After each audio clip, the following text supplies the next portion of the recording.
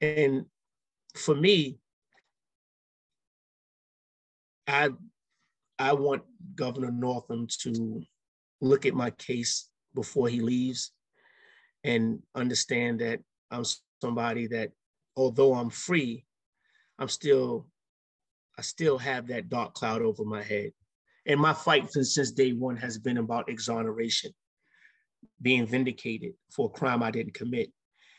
Like I said, I was offered 3 years in prison to kind of just admit to this. And I don't have any regrets about that decision, because I'm on my journey. I've learned a lot being in prison, developed a lot of wisdom, kind of discovered my purpose in life with helping others. And so we need, my family and I, we need him to make the right decision and grant me the pardon.